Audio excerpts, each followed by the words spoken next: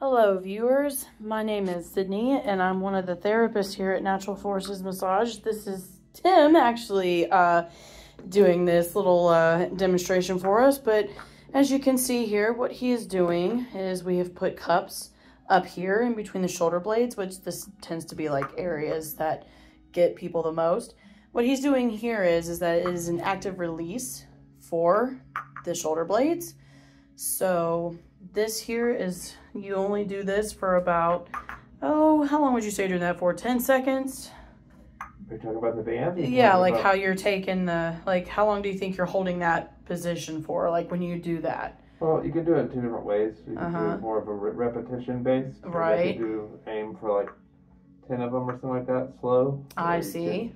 Or you can come out and just hold maybe for like 10 to 15 seconds. Okay, 10 to 15. That's what I was thinking too. But it's something we can do as therapists and have clients do, so that Absolutely. they can help release their shoulders a little bit better. Did y'all get that? So if any of you experiencing this at home and need a little assistance with some release, come try out the cupping and see for yourself. Y'all be the judge.